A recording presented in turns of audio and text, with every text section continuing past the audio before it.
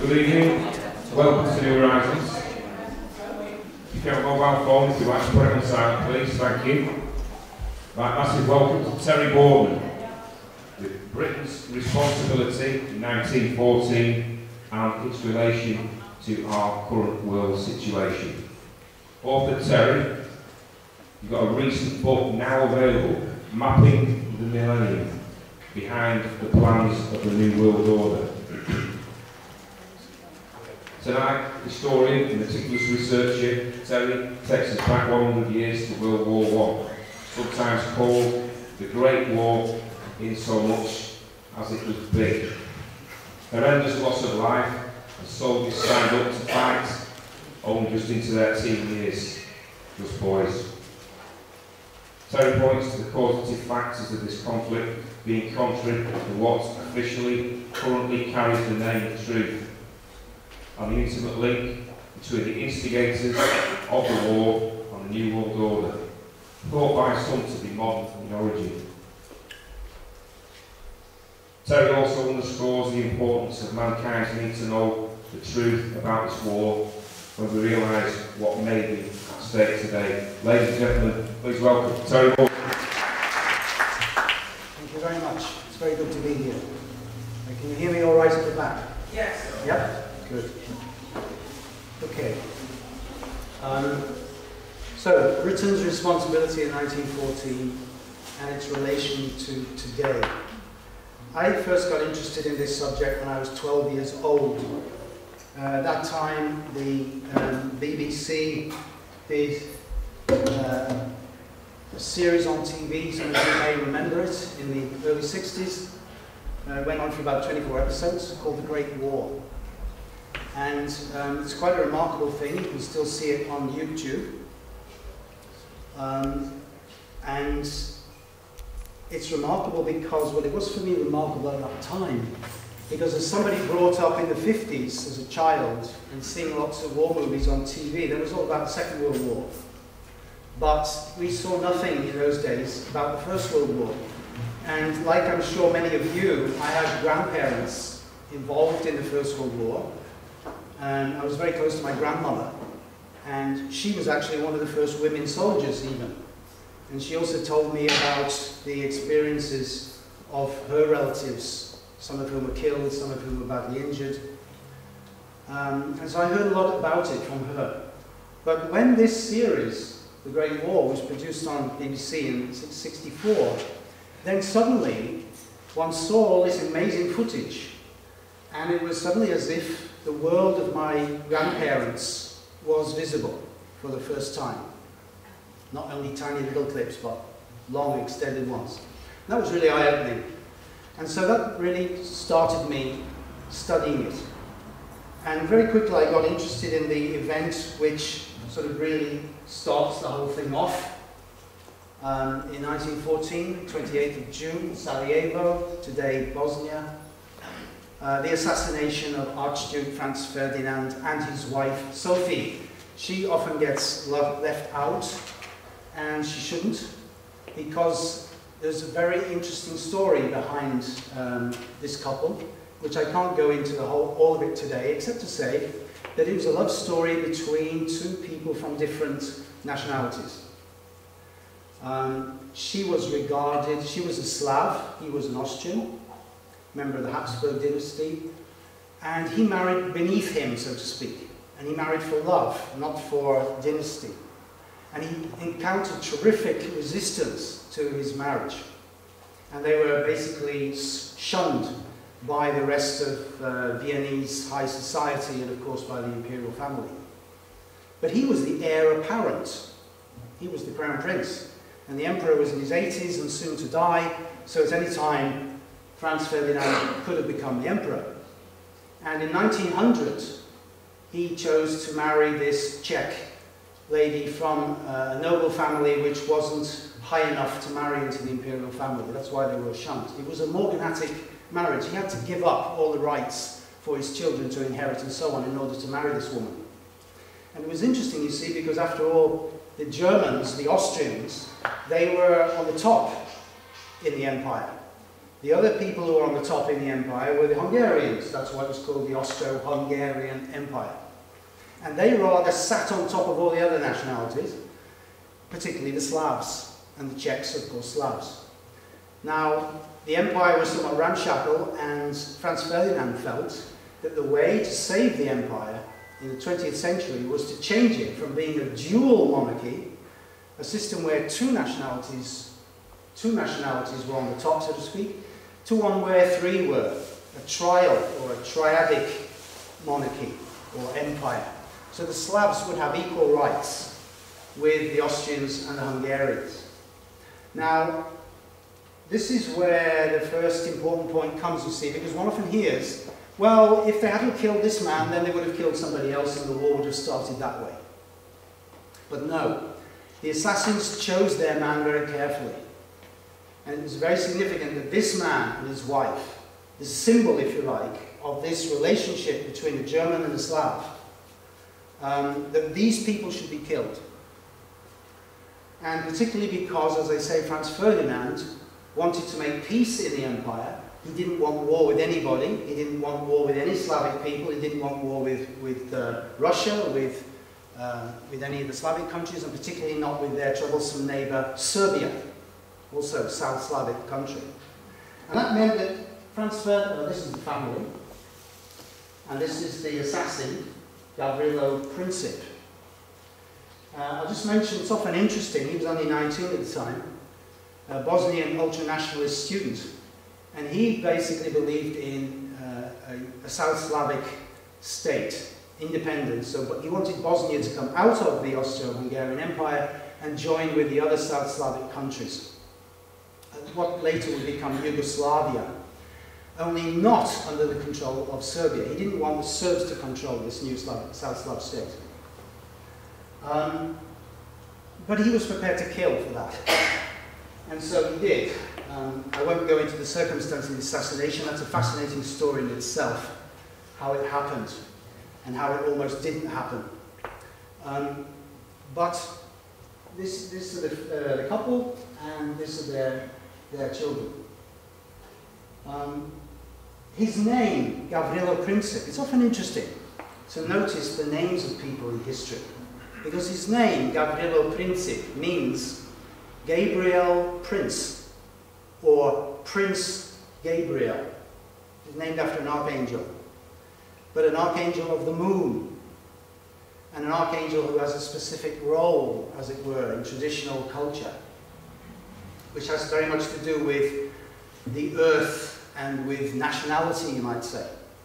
And Gavrilo Princip, the Gabriel principle, Prince Gabriel, he was the man who actually, as I say, with his first shots, these two shots which killed the royal couple almost immediately, his two shots really were the opening shots of the whole Great War. And it was very important that this couple should die, particularly from the point of view of this man. His name is Dragutin Dmitrievich, and he was the commander of the Serbian military intelligence. He was also the ruler, or rather I should say the commander of the group which called itself the Black Hand, a secret society. Here's its device here. And its motto, unity or death. And his goal was to create a South Slavic state under the control of the Serbs. So he was very much a Serbian nationalist. So in that sense, his goal was not quite the same as the young men who actually carried out the murder. So he really wanted Serbia to be on top. He had been involved in an assassination already in 1903. They had murdered, together with the Serbian officer corps, they had murdered the Serbian royal family in a horrendous deed which had shocked the whole of Europe. Butchered them to death in the royal palace, threw their bodies naked over the balcony. Everybody was totally shocked, except for the Russian ambassador, Nicholas Hardwig, because Nicholas Hardwig was involved with the whole thing, and he, as it were, oversaw it, because Nicholas Hardwig saw Serbia as an instrument of Russia's goals in the Balkans. So he was a pan-Slavist and a Russianist. He wanted Russia to lead the Slavs. And at every step of the game, he was determined to use Serbia to destroy Austria-Hungary so that Russia could achieve its aims of becoming the leader of the Slavic peoples. Remember, this is a time 100 years ago of tremendous nationalism, such as we don't have now. We only have minor nationalism in Europe today compared to 100 years ago. So he was one of those who was very much involved in the South Slavic nationalist movement in the Balkans. But also, there was this guy, James D. Bourchier, the Times Balkan correspondent. And Mr. Bourchier and Mr. Hartwig were both involved in putting together the Balkan League to bring together the little Balkan countries which would fight against Turkey in 1912-1913. That was the conflict which led on to the Great War in 1914. So it's interesting to see an Englishman involved in all of this. You know, the Iranians have a saying. They say, if you want to find out about the problems in the world, lift up a stone and you'll find an Englishman. And here we have a Times correspondent. In those days, Times correspondents were really important people. Remember, the Times was the leading media organ for the educated classes. And Times correspondents in those days were regarded as extremely knowledgeable, well-read, well-travelled, and so on. So you would have your gentlemen in your gentlemen's club sipping their whiskies, reading their Times newspaper about the foreign news, what's going on in the continent, and they would really cite or quote from these Times correspondents. So they had tremendous impact on the public, the educated public of those days. And then behind Mr. Hartwig, who, as I say, was seeking to use the Serbs to bring about Russia's goals, we have the Russian Foreign Secretary, Sazonov, assisted by the Minister of War, Sokolnikov, and the Chief of the General Staff, Yanushkevich. And it would be these three men in June, July 1914 who would lead Russia into war and would bring about the first mobilization of the great powers. And that really started the ball rolling. Because when Russia allied itself with France in 1892, and the generals who did that deal, the Russian general and the French general, they were quite clear with each other that mobilization meant war. You didn't have to wait for a declaration. As soon as a nation mobilized, that was the first act of war. And for all the great powers, this was the case. That's how their generals and their governments saw it. It wasn't so much declaration of war which was important by this time. The technology had taken things to the point where you had to move fast. You had to mobilize your forces quickly.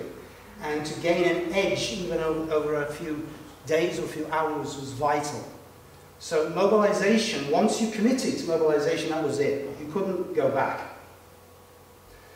So these three men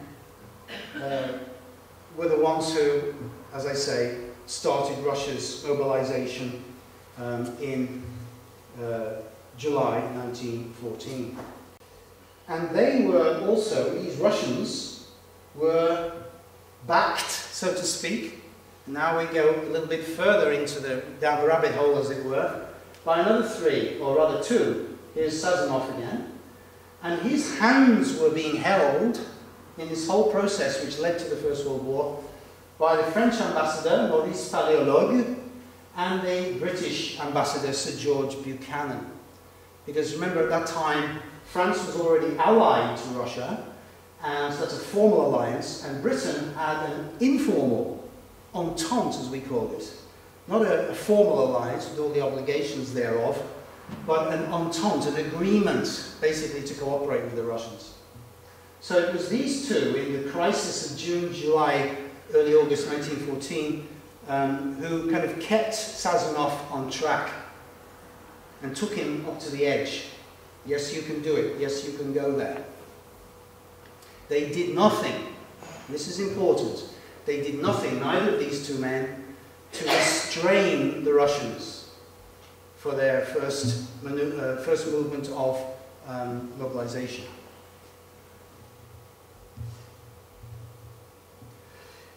So let's step back a minute from 1914 to today. Whoops. This particular rogues gallery,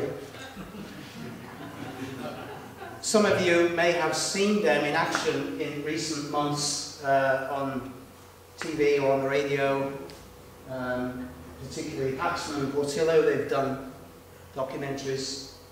And then, of course, politicians Michael Gove and Boris Johnson have made statements in the press about the First World War as we approach the anniversary. And you probably know that the government committed to spend $50 million on celebrating the centenary. And then here we have Sir Max Hastings, military historian, who wrote the book Catastrophe, which is the big bestseller on this subject, or supposed to be, last year in our one remaining nationwide bookshop, Waterstones. It was all up there on the top shelf, Catastrophe by Max Hastings. Well, what were these gentlemen saying? Well, you can imagine what they were saying. Germany started it, Germany was to blame, Germany wanted to dominate Europe and the world, Germany threatened Britain, Germany broke international law. In other words, they repeated and are repeating all the arguments which were made on the Allied side in 1914 and again in 1919 when the war finished at the Treaty of Versailles. Germany's to blame. That was important because we wanted to get lots of money from the Germans to pay reparations, so to justify these enormous sums we had to make them accept the blame. And it's not often mentioned, and certainly not by the Rogues Gallery I showed you before, that the British blockade of Germany did not cease with the armistice. The blockade by the Navy, the economic warfare, continued from November 11th, 1918 until the 28th of June 1919. So German civilians, Austro-Hungarian civilians were continuing to die of starvation through that whole period. It was only when the Peace of Versailles was signed that that was stopped. So they are repeating, in effect, the arguments of the Allies. It was all their fault.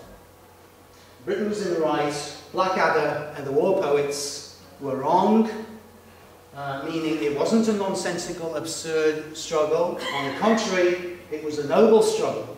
Britain was right to fight, it was not a waste of life, and the British generals were not donkeys leading lions. That was an attitude to the war which really came through very strongly in the 60s, if those of you were old enough to remember that. Oh, What a Lovely War, that famous play and musical and film. Oh, there's Boris again. Yes.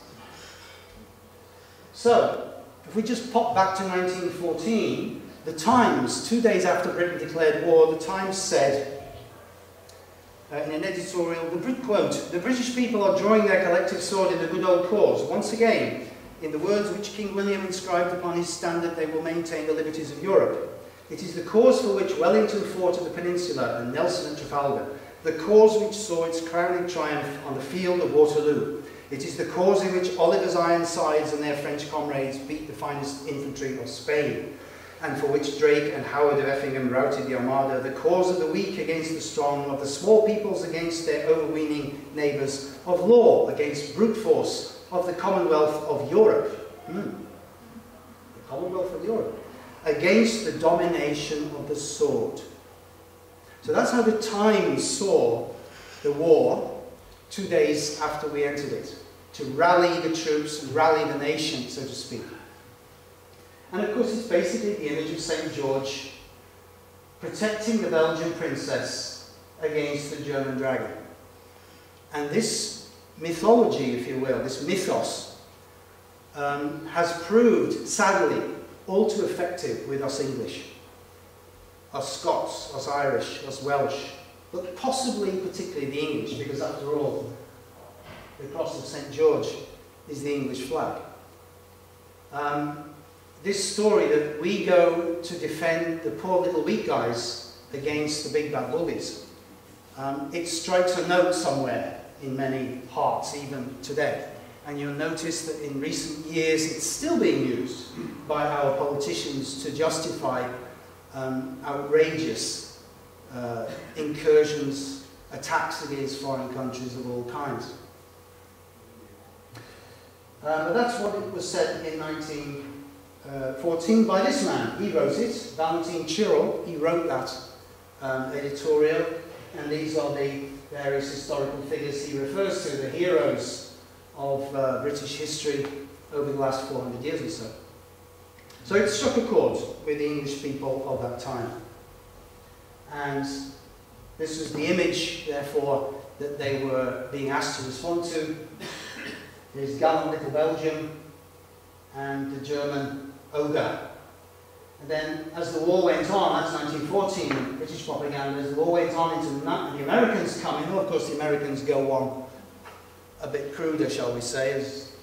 And so here's the German Hun, Brust, destroy this mad brute. And here's the princess. And it's almost looking forward to King Kong, isn't it? So Max Hastings, according to him, there's overwhelming evidence that Austria and Germany must accept principal blame for the outbreak.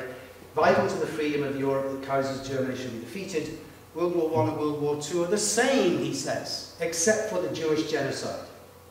That's his view. I disagree with just about everything he says. And the point is here, you see, that we, the British people, are confronted by people like Max Hastings when it comes to explaining the World War, and only by people like Max Hastings for the most part.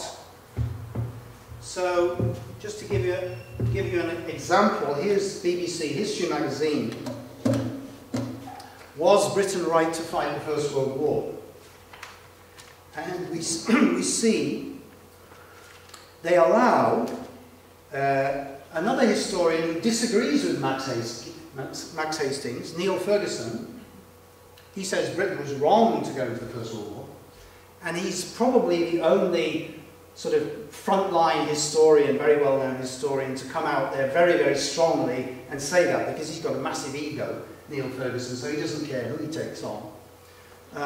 But they give him 3 pages in the BBC magazine to put his view, Neil Ferguson, and you think, well, that's generous of them. But then they bring 6 historians against him. And that's quite typical. And that's also what happened, if any of you saw it, in his TV documentary, where they had Hastings, who gave his program for an hour or an hour and a half last month, and then another one a few days later by Neil Ferguson, who was able to put the other side. But again, Ferguson, interestingly, he took on half a dozen historians who disagreed with him. That was braver than Hastings. Hastings didn't take, despite his name, Hastings, he didn't take on any other historians. All the historians he interviewed, they all agreed with him. But Ferguson, because as I say, he's got this great ego, he decided, I will take on these other 6 who disagree with me, and I'll also take on an audience of the public. And some of those audience, well, in fact most of them, also disagreed with him. Particularly one woman who, frankly, was quite devastating. I think she really set his ears back. But the point there is, you see, that the way these 2 programs were set up, Hastings' program came across as sort of confident because it was only putting one view, and he had people who only agreed with him. Whereas Ferguson's program came across as disjointed. So many people were disagreeing with him, he looked like the only one who had the point of view that he had, and therefore, can you trust this guy? I would imagine that many of the public watching would think, no, despite the energy with which he tried to make his views. However, so in other words, there, again, you have a certain one-sided view in this debate. However, there is something which I agree with Max Hastings about. In March earlier this year, at a lecture at the National Archives, he said that the July crisis in 1914 is the most complex series of events in human history and can make you feel a bit mad. I can only give you my take on it, he says, But the evidence is so confusing and contradictory, and the issues are so complex, I think you will find that virtually every student of 1914 is in a permanent state of confusion. Well, you think, well, maybe that is him too. But actually, as we've seen, his view is very definitive. He's quite clear that Germany was to blame and Britain was in the right. And this is the view, you see, that we in Britain get over and over and over again. Our historians, or Anglo-American historians, do not pay sufficient attention, or have not paid sufficient attention to what was going on in Paris, in Moscow, St. Petersburg, the Vatican, also very important. They tend to focus overwhelmingly on what was going on in London, Berlin and Vienna, and particularly London and Berlin, because this war was seen predominantly as a struggle between us and them, us and the Germans. Why? Because the Germans killed more of our guys than anybody else in that war.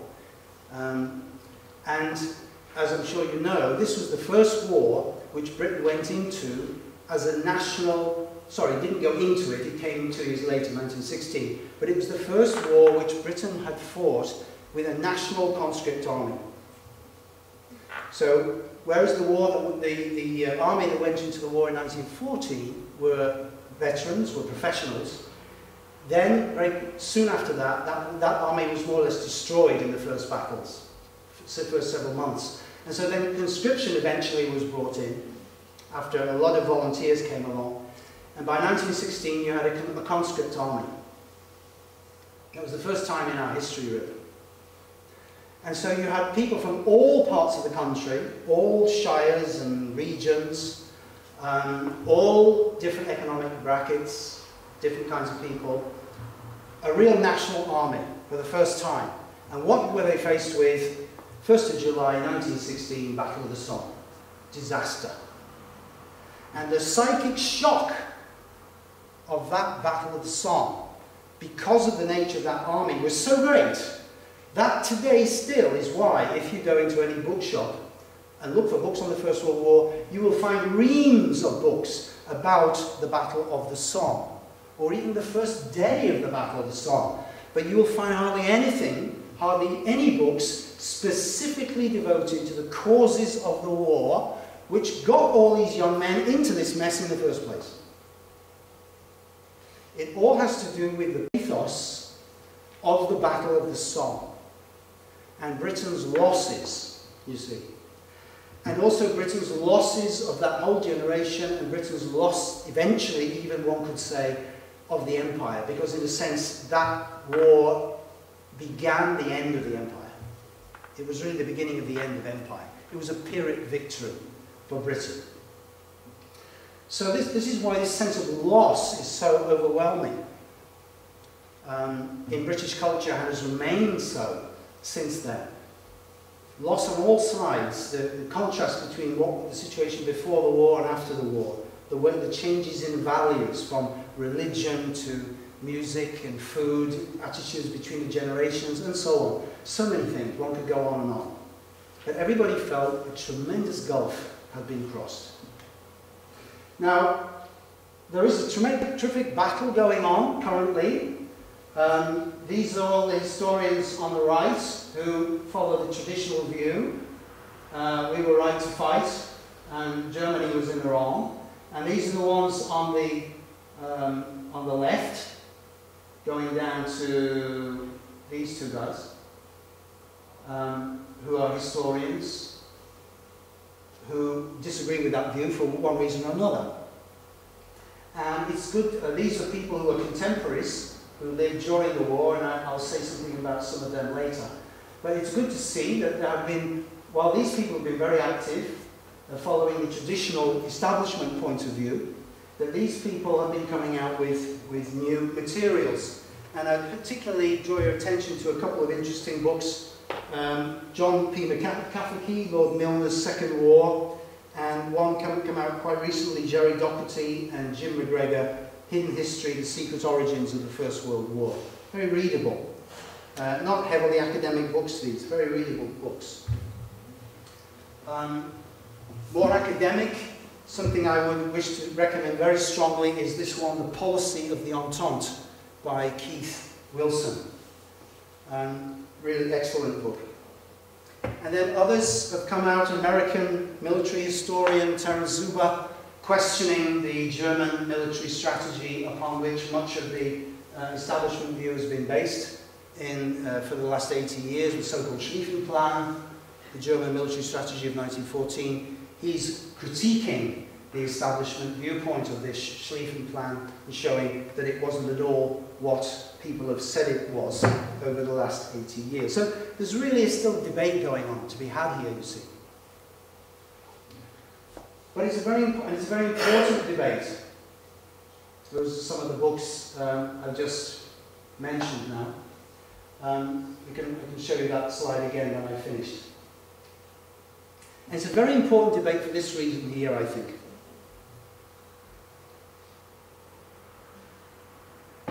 George Orwell, 1984. Those who control the past control the future. Those who control the present control the past. So, if you want your country to have a particular view that will help you to do something in the future, you need to tell your country a story. You need to give it a narrative of what your country is about. It's an identity issue. Who are we? And if people can accept this understanding of their biography, then it becomes easier for them, as we saw in the Times editorial, when Chirrell said, we are now going to do the same thing as we have been doing for the last 400 years. Therefore, we must be right, so to speak, and it's right that we do this. So if you are able to control the writing of history through the universities, through the high schools, that you can present an image of your country to the people, then that helps you to lead the people into certain geopolitical strategies in the future. And now, what is that message which we are telling to ourselves, or is being told to us? This is from the Olympics, London Olympics 2012. You probably remember it, some of you. The song Survival by rock band Muse. It was played at the Olympics. It was the official song. So this was the song which went out from London to the whole world. I didn't want to play it because, frankly, I think it's so appalling. And it starts with these kind of sickly sweet string section. No rhythms, no bass guitar, nothing. Just these synthesizer string section of some oodling romantic countryside view sort of thing, and then that morphs into a kind of Elton John dum dum dum dum dum dum dum dum dum dum on the piano, and then the rhythm section comes in, and then it goes on into this sort of gigantic, heavy juggernaut-like thing. And the lyrics is this. Maybe David Cameron could have written them. Life's a race, and I'm going to win. Yes, I'm going to win. I'll light the fuse, and I'll never lose, and I choose to survive whatever it takes. You won't pull ahead. I'll keep up the pace, and I'll reveal my strength to the whole human race. Yes, I'm prepared to stay alive. I won't forgive. The vengeance is mine. And I won't give in because I choose to thrive. I'm going to win. I'll light the fuse, I'll never lose. Whatever it takes, you won't pull ahead, I'll keep up the pace, I'll reveal my strength to the whole human race as I'm going to win. Fight, fight, fight, fight, win, win, win, win. We're going to win. Ladies and gentlemen, those are the sentiments which went out from this country into the world as what we stand for as a people. I wonder how you feel about that. And Cameron followed that up with these words which he said to the CBI, the speech to the CBI on the 19th of November 2012. You'll remember Cameron's slogan connecting with the Olympics was, "We're in a global race." And he said to the businessmen gathered there, frankly, we need this buccaneering, deal-making, hungry spirit now more than ever. Britain's in a global race to succeed today, and you don't need me to tell you that. Every day the people in this room are fighting to win contracts around the world. You know, you businessmen, what the world, the global race means because you're living it. And I'm here today to tell you this government means, this government gets it. We get that the world is breathing down our back, and we get what British business needs. These are the key steps to Britain thriving in this global race. And it's not just about policies, it's about attitude. You need us to be tough, to be radical, to be fast. And I'm going to tell you what that means. This is the message, you see, which we as a people are expected to get from our leader. And we're having an all-out war, he went on to say, on dumbing down too. There's something else you desperately need from us the government. That's speed, because in this global race you are quick or you're dead. This is the application of Darwinism to social relations. European legislation holds us back, it clogs things up, so we are fighting back hard against those continentals over there. When this country was at war in the 40s, Whitehall underwent a revolution, everything was thrown at the overriding purpose of beating Hitler. 1940 comes in. This country is in the economic equivalent of war today, and we need the same spirit. And on in this vein, you see? This is the same as muse and survival. Is this what we want to stand for in the 21st century? But this is the narrative which Cameron feels should underpin our values. Because if it doesn't, he's arguing, the Chinese will defeat us. The Indians will defeat us. But ladies and gentlemen, what are the Chinese and the Indians doing? Actually, they're doing nothing except applying economic theories which we gave them. Just like we gave them communism. Karl Marx in Manchester. Yeah? We are now giving them capitalism. We're giving them some form of democracy, in inverted commas.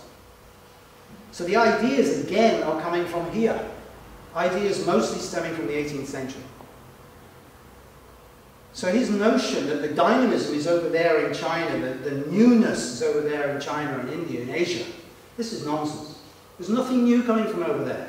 The only thing that's new coming from over there is energy. That's all. Not ideas.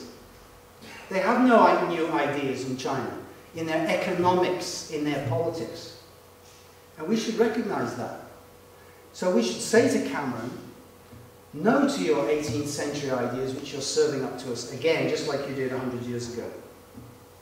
And then that same historian I mentioned earlier, Neil Ferguson, he came along in 2011 with his book Civilization, a book which he wrote particularly with the Chinese challenge in mind. And he based this book according to what he called 6 killer apps. No doubt thinking it was a trendy title.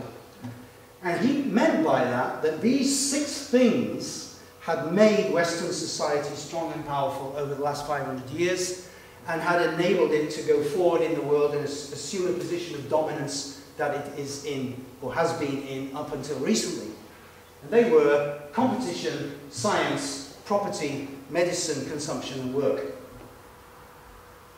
Well, medicine is actually natural science, so we can say perhaps 5 killer apps. Yeah? But those elements there, competition, science, property, medicine, consumption, and work, again, these are old concepts. There's nothing new there at all. If you read Ferguson's book, it becomes quite clear.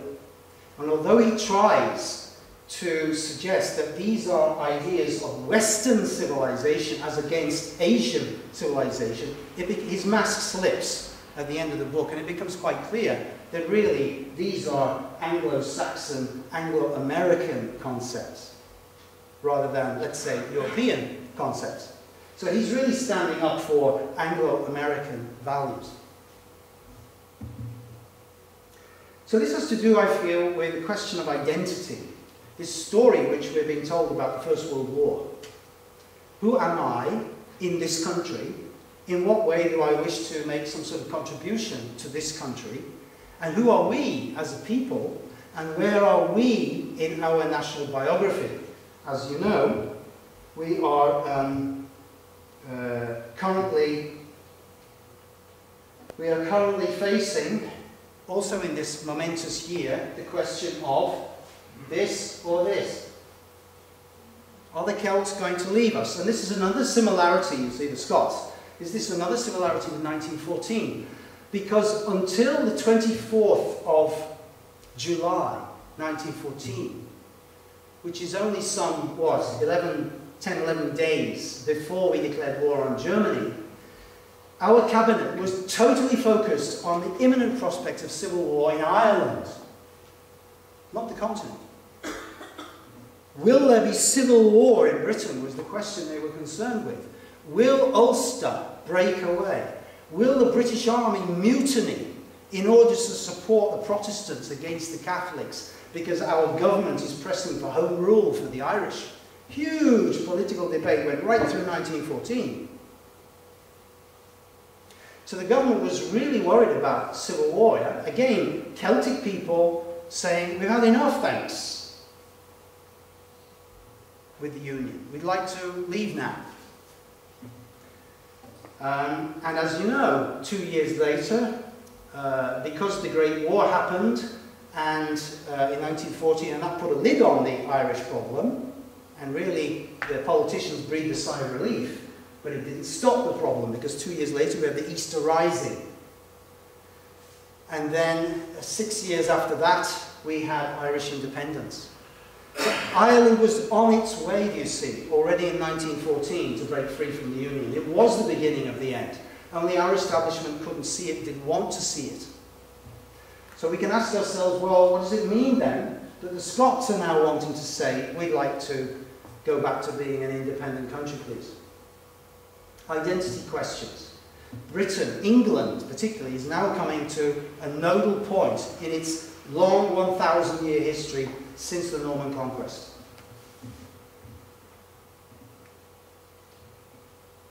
Now, you may have seen this picture. I can't remember if I showed it to you last time I was here.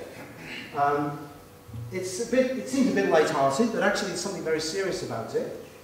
And because behind this is a very important fact to understand the deep background to the First World War.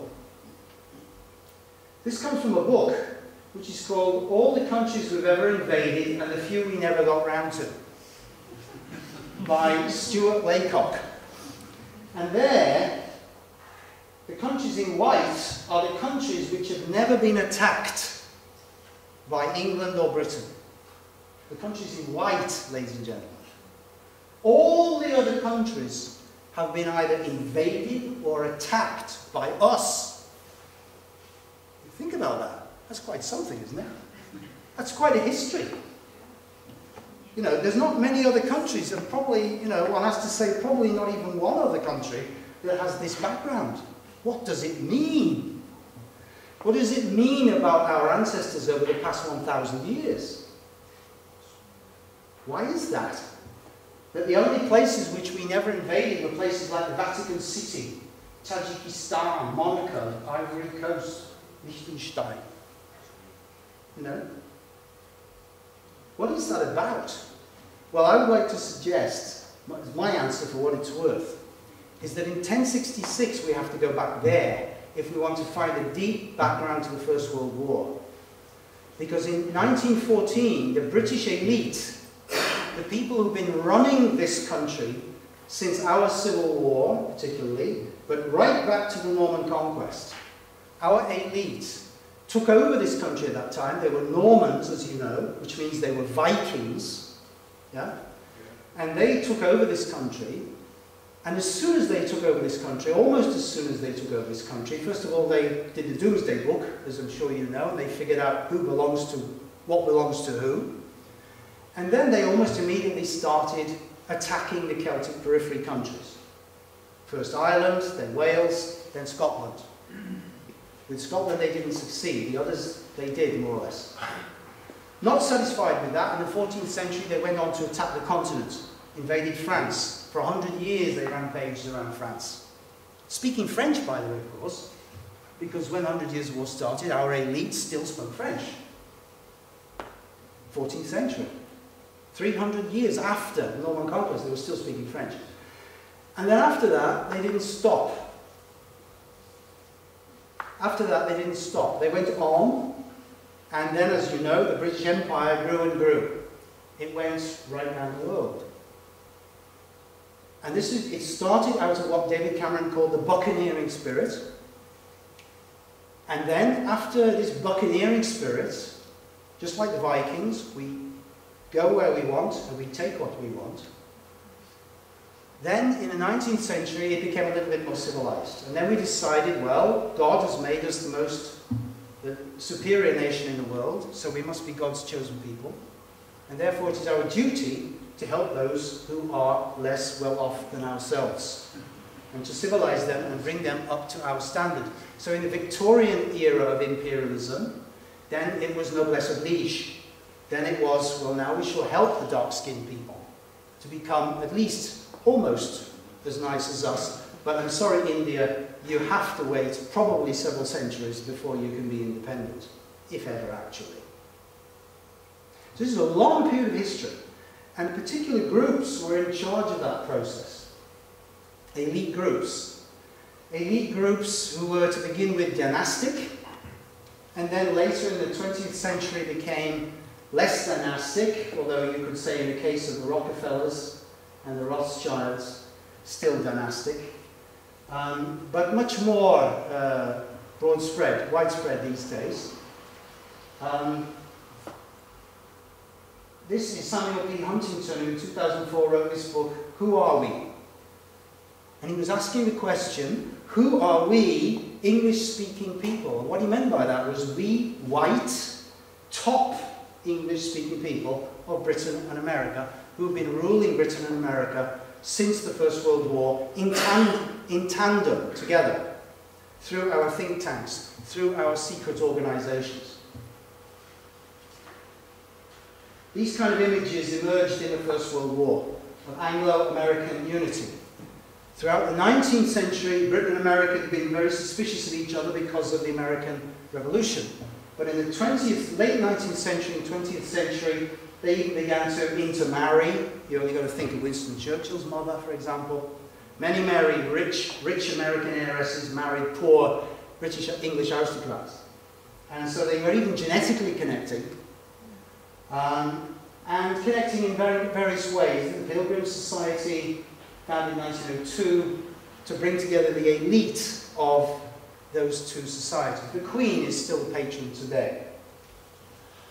Now, to see the beginning of this process, we need to just travel back a little to the beginning of the 17th century, to this king, who you probably know, James I, James VI of Scotland. He was the one who brought England and Scotland together.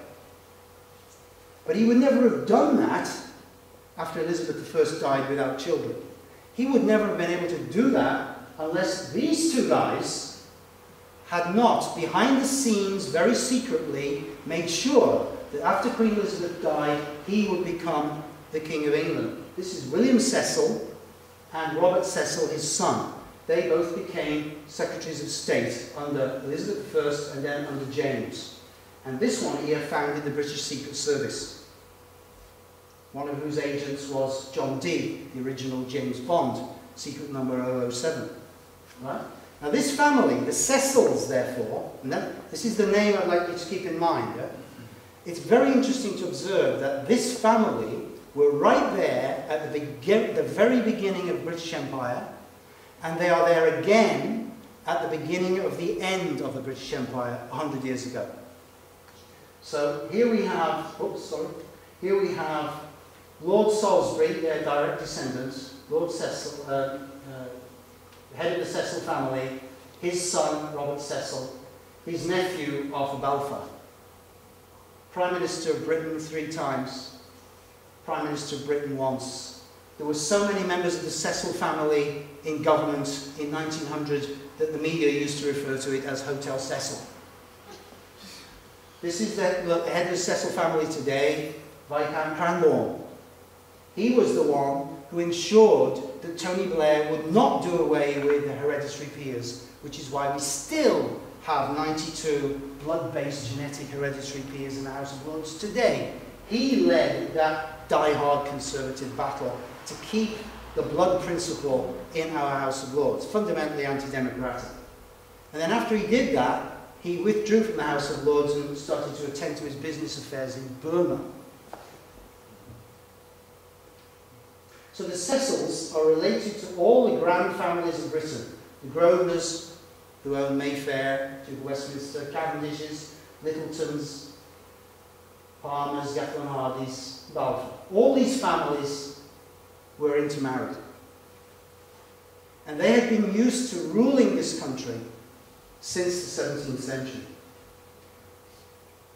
Now, a couple of very important quotes from Lord Cecil. This is really key, what he's saying in the 1880s to understand Britain's actions which take us into the First World War. When you bring the English in contact with the inferior races, said Salisbury, they will rule, whatever the ostensible ground for their presence. Remember, these are people who have been ruling this country for centuries. An intermediate course between military occupation and laissez-faire is what he called for. The Pacific invasion of England, meaning by England, through merchants, engineers, railway builders, soldiers, administrators, and travellers. Once obtain the unrestricted right of access, and in a few years you will govern without ever drawing a sword. So he was not averse to using the military, and he often did as Prime Minister in our small colonial wars. But when he didn't use the military, then he used these other means. And in his book, Splendid Isolation, this is one of the most important slides I'll show you today. The historian John Charmley, who's writing about British policy in the 19th and 20th centuries, he has a lot about Lord Salisbury and the Cecils here. And Salisbury says to Lord Morier, Sir Robert Morier in 1885, Morier was a man with great experience of Russia, and a man very close to the Prince of Wales, who would later become King Edward VII. So Salisbury says, Russia's only weak point was her financial embarrassment. If we become her chronic enemy, it is to that weak point that our efforts must be addressed. We must lead her into all the expense we can, so that a few steps further must push her into the revolution over which she seems constantly to be hanging. Russia, he said, was really invulnerable to military attack because she was so huge. And so he wanted to devise some other means of securing the road to India. This is the point, you see, that the British elite realized that India was our golden goose, the jewel in the crown, and India must be protected from Russia. Russia was the only threat to India. It was absolutely key that we had to save, or rather defend, India and keep the Russians from getting it. And Salisbury said that time and chance might provide the answer to Britain's Russian problem, either by revolution, or by Islamic revival, or by war against Germany. So Salisbury was looking into the 20th century and seeing how could Britain retain control of India, and how could Britain involve Russia into a disaster of one of these kinds. Well, it's not difficult to see, is it, that that's exactly what happened. At first, in 1885, Salisbury did not agree with the views of Winston Churchill's father, Randolph, who wanted us to go into an alliance with Russia. Salisbury didn't agree with that. Salisbury said, you can have an entente with a man or a government, but no one except Canute's courtiers ever tried to have it with a tide. Remember King Canute in the old days, about 1,000 years ago? He was the one who supposedly told the waves to go backwards, yeah, because he rather fancied himself. But the waves were not too impressed. And Salisbury regarded Russia as a tide, as a natural phenomenon, not as a human phenomenon. And he saw Russia and Slavdom as a natural force, its advance remorseless, moved by the forces which cause vast root populations to overthrow their borders. And, however, 2 years later, he changed his view, 1887. And this year, ladies and gentlemen, this is the year where in Britain it really all begins, I would say. The process which leads us to 1914. what happens in 1887, to look at what happens in this year in many places, but particularly in Britain. From this time on, Salisbury was prepared to consider a Russian deal. Why? Because of this guy. Duleep Singh was a Sikh Maharaja of the Punjab. The Sikhs were Britain's most difficult enemies in India because they're such a martial people. We had the most difficulty in suppressing the Sikhs. And the last Sikh Maharaja in the Punjab, we took him away from India when he was still a boy, a teenager, and we brought him to England and brought him up as a British gentleman. And we thought, well, he'll never be allowed back, because we thought he could become a focus, you see, for resistance against the British in India.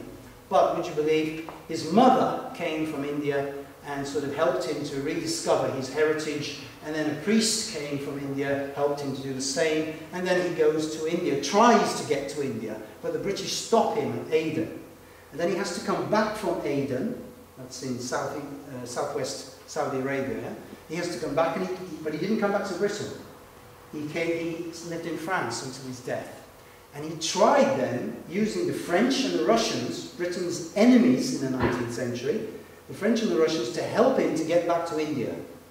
Now that was real warning signals for the British elite, that our worst enemies are cooperating, the French and the Russians, to help to bring about a major uprising in India. That was really a kind of warning signal to Salisbury, and he realised he had to change British policy. No longer could we remain only in splendid isolation, with no allies, with anybody, depending only on the navy. Now we would have to come to some kind of accommodation with our former problem countries, France and Russia. And that would lead, 20 years later, in what was called the diplomatic revolution, to the Entente first with France, which was a stepping stone to the eventual Entente with Russia. Because it was Russia that our elite were really afraid of, more than Germany. More than Germany. We can talk about after the break. Germany's navy was not a problem, despite what the historians will tell you. Germany's army was not a problem to us because Germany's army couldn't swim. And the navy was not strong enough to defeat our navy. Yeah? Germany's finances were far weaker than ours. That's why they lost the naval race. So Germany was not a problem. Germany itself was only 1/33 of the world's surface area. We, in our empire, accounted for nearly a fifth. France and Russia, however, these were big, major powers. And they threatened us in India. And that was the key. Russia, above all, Russia's friendship must be secured. Hence the Entente with Russia in 1907 in the diplomatic revolution, which ironically led to war 7 years later. Because the British elite decided to sacrifice, as it were, Germany, with whom we had been friendly. Germany, Austria-Hungary and Turkey had been our friendly countries in the 19th century. In the 20th century, we decided to sacrifice those three, all of them, and instead, we, as it were, got into bed with our two traditional enemies, the French and the Russians, overwhelmingly because, not because we were worried about the French, but because France was Russia's ally. I can go into the reasons for that after the break. But it was Russia that the British wanted to get close to. And from 1887 until 1907, for those 20 years, they did all kinds of very careful and clever steps to get us eventually into this informal entente with Russia, which involved us eventually, through France and its relationship to Russia, in a war which the Russians wanted to have with Austria-Hungary because of the Balkans. Do you see how tortuous that is, yeah? Russia wants something in the Balkans from Austria-Hungary. Germany is Austria-Hungary's enemy. Russia wants to destroy Austria-Hungary to achieve its aim in the Balkans. Germany seeks to defend Austria-Hungary from Russia. France will then definitely come in to defend Russia because they have a military alliance. So Germany has to deal with France first because the French are faster on their feet. That means they have to go through Belgium. That brings us in. And it's all to do, eventually, ultimately with Russia's ambitions in the Balkans. That's how it started in 1914. But what came out of all of that was exactly what Lord Salisbury had wanted in the 1880s. He had wanted a revolution in Russia which would weaken Russia and make sure that Russia was no longer any threat to India in the 20th century. And also, particularly his nephew Arthur Balfour, would bring together Britain and America to create the Anglo-American alliance which would dominate the world for the next 2, 3, 4 centuries, what's called the New World Order. So I'll stop there, have the break, and then we can carry on with questions.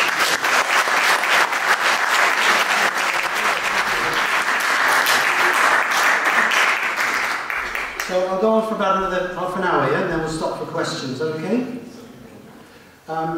So just to recap a moment, this very important slide here.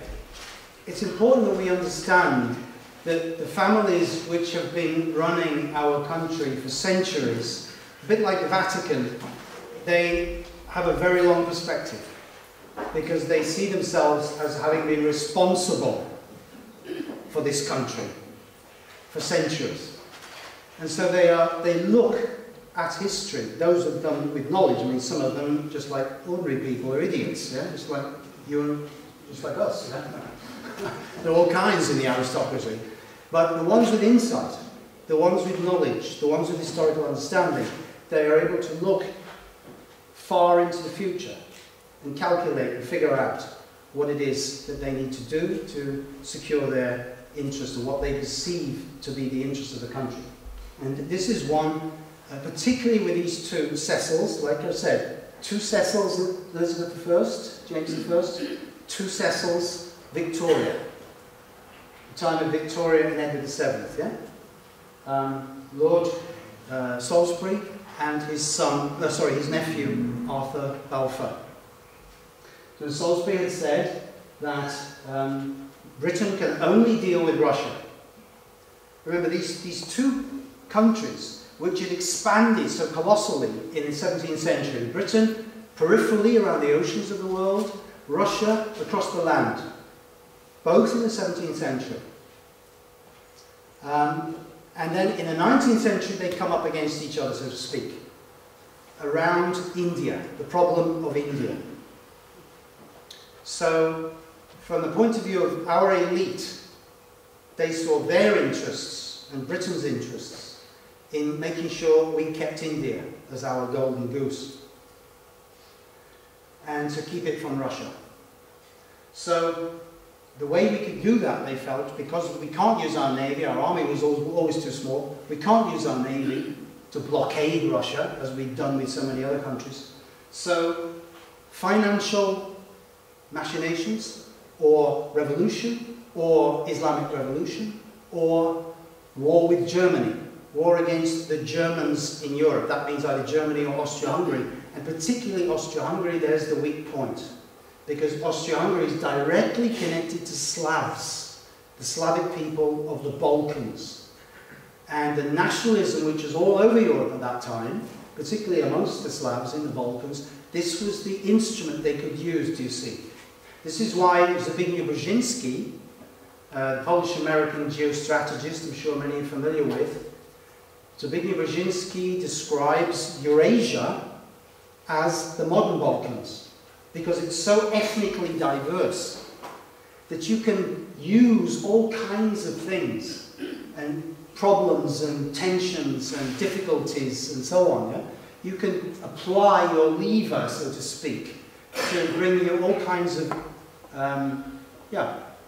benefits from the point of view of the Anglo-American New World Order in Eurasia. Because as we'll see, they regard it as key to world power is to control Eurasia in our time. Just as the British Raj felt that we have to keep India, so today the British and the Americans feel we have to keep control of Eurasia.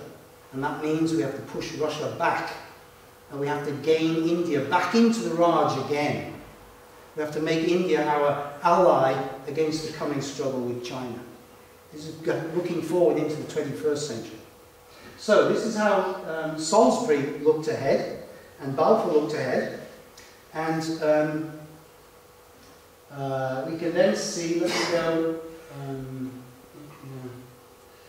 in 1890 this map, for example, came out in a British magazine. This is a German copy of it, but the British magazine was called Truth, published by a rather bizarre character, an MP actually, radical liberal MP. And in this map, this shows the Kaiser's dream, it's called. 1890, the Kaiser had only just become the Kaiser, so he was an unknown quantity to a certain extent. And they were already imagining how we could hypnotize the Kaiser. So he hypnotized the Kaiser, and he has a dream. And then out of this dream would come his vision of the 20th century. And in this vision there would be a great war, in which Germany would be involved in war with Russia. And as a result of this war, Europe would be transformed, all the monarchies would be done away with and replaced by republics, and Germany would be broken up into various republics, and Russia would not become a republic. Look, Russia would become a desert. And this is the goal, you see, that after this great war, Russia would have socialist Marxism injected into it from the West. We often remember that Lenin was allowed to cross Germany by the German High Command, because the German High Command in World War I hoped that Lenin and the Bolshevik Revolution would take Russia out of the war, yes? But we often forget that the man who really won the war for the Bolsheviks, the Russian Civil War, was not Lenin, it was Trotsky. Trotsky was the man on the ground. He was the supreme organizer. Yeah? Lenin just stayed back at HQ, so to speak, and produced the ideas. Trotsky went out there and did all of the organizing. He was the guy who really was the brain, so to speak, who won that war. And who let him into Russia? We did. We did. We let him into Russia. He was arrested en route from America, trying to get to Russia, into Canada. And he was arrested there on orders of MI5. And then he was released on orders of MI6 from London. Information came to London that this man should be released. And so they allowed him to go on then from Canada on to Scandinavia and then on to Russia.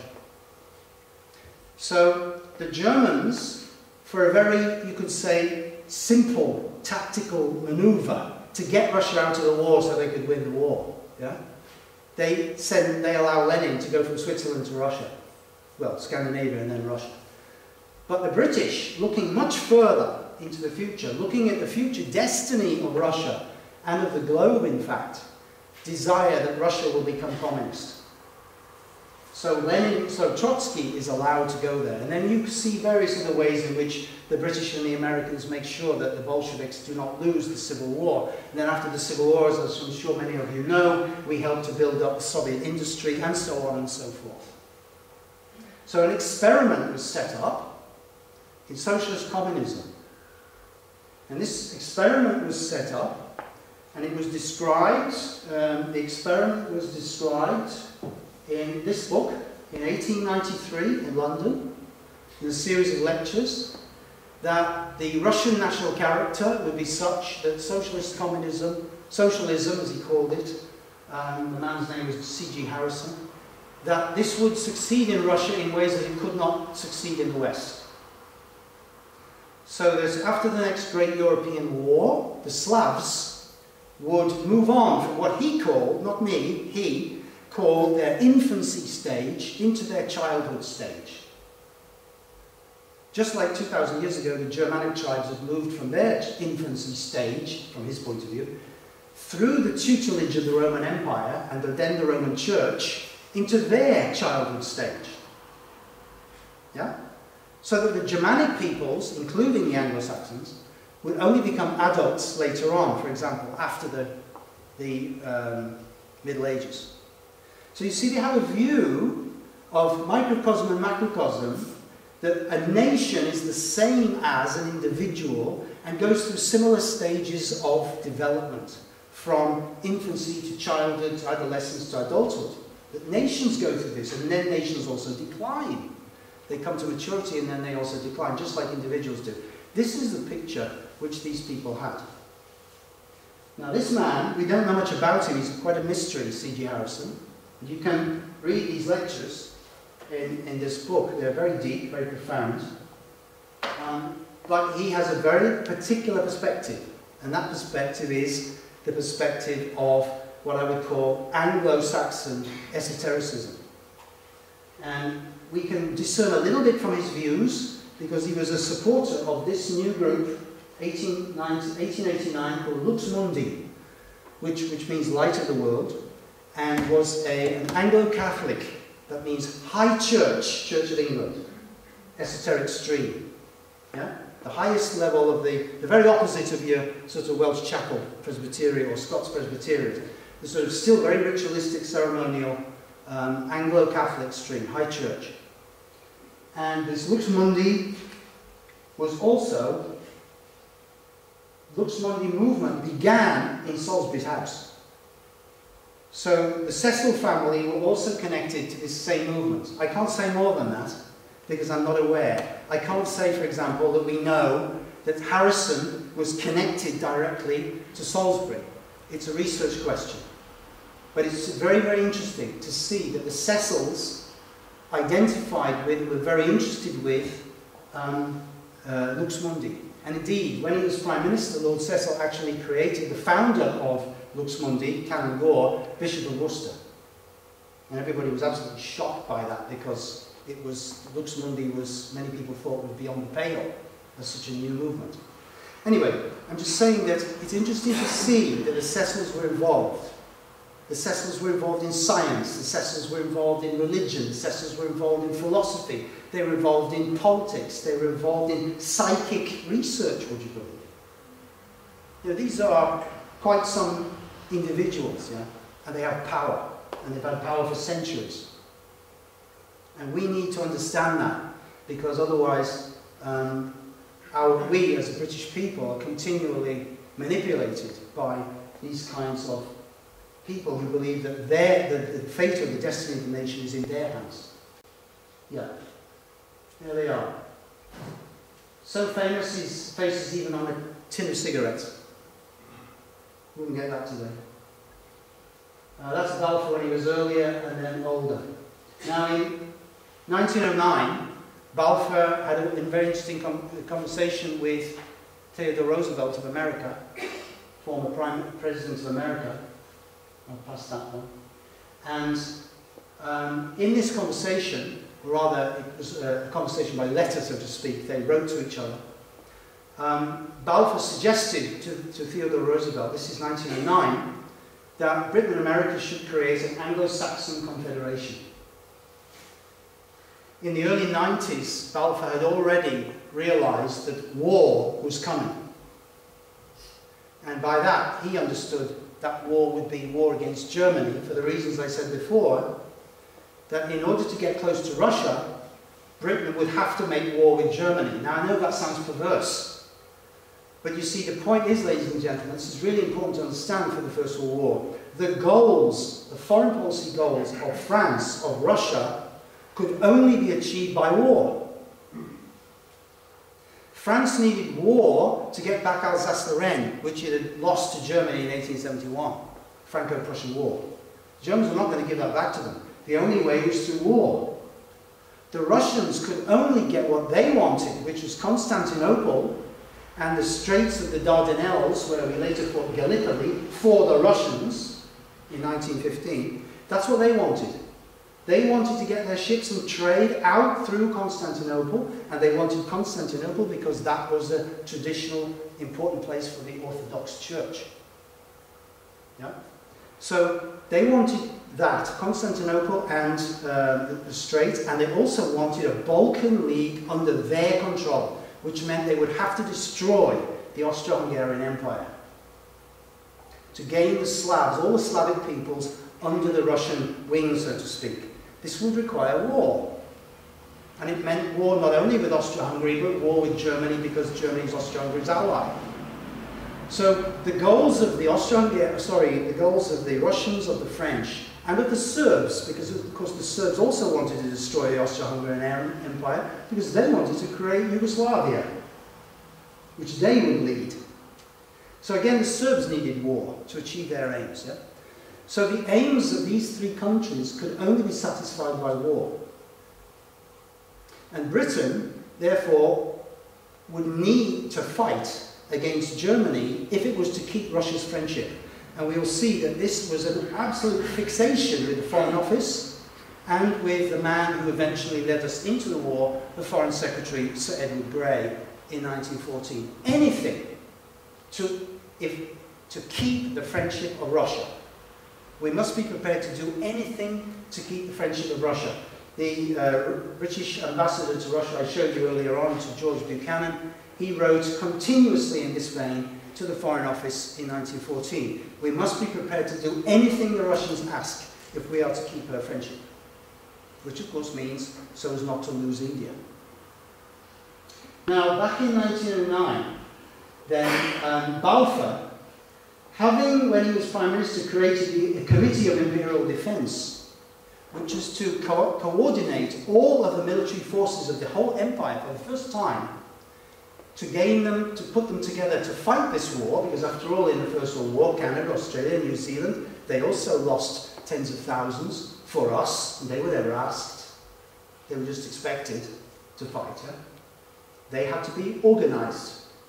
So he set up the Committee of Imperial Defence to do that. And then he wrote to Roosevelt in 1909. He speaks about how Roosevelt should be inspired. He's writing first to the British ambassador, and then the ambassador is to pass on this letter to Roosevelt. How Roosevelt should be inspired to lay the foundation of an Anglo-American understanding.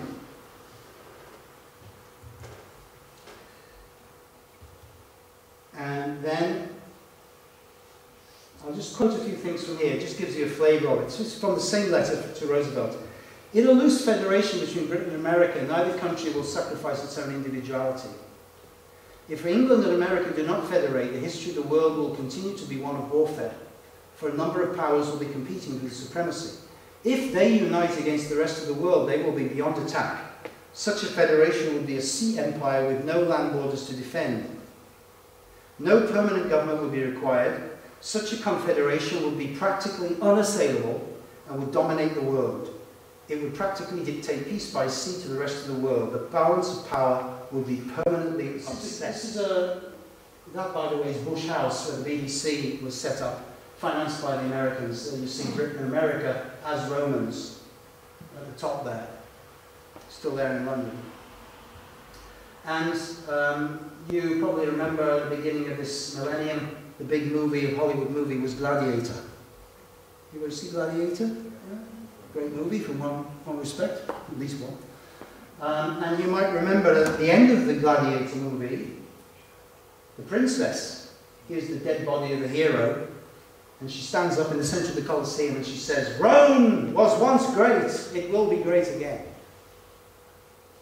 And she's calling, I would say, for Britain and America to stand together against China in another race war. Because that's what the 21st century is going to come down to in the end. And that's what Samuel P. Huntington was writing his book, Who Are We For?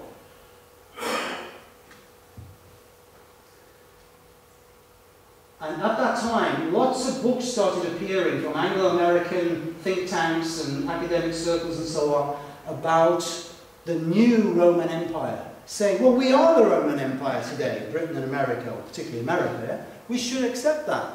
We should recognize that we are that. This is before Iraq, of course. 2000, 2001, 2002.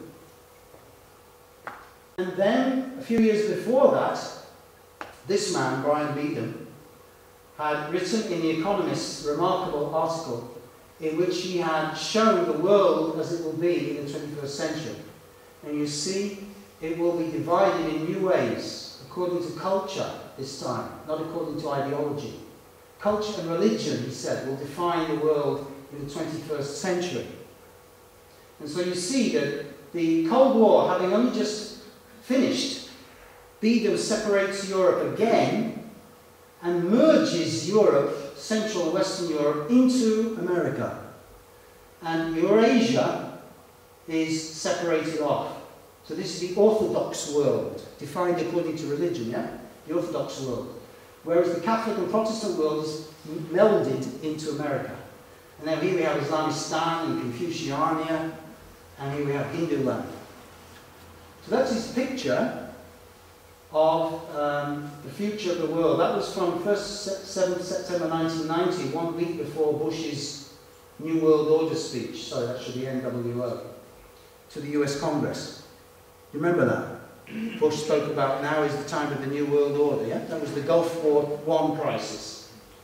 The 9/11 shock of 1990, you could say, yeah? Because it was delivered, that speech, on 9/11.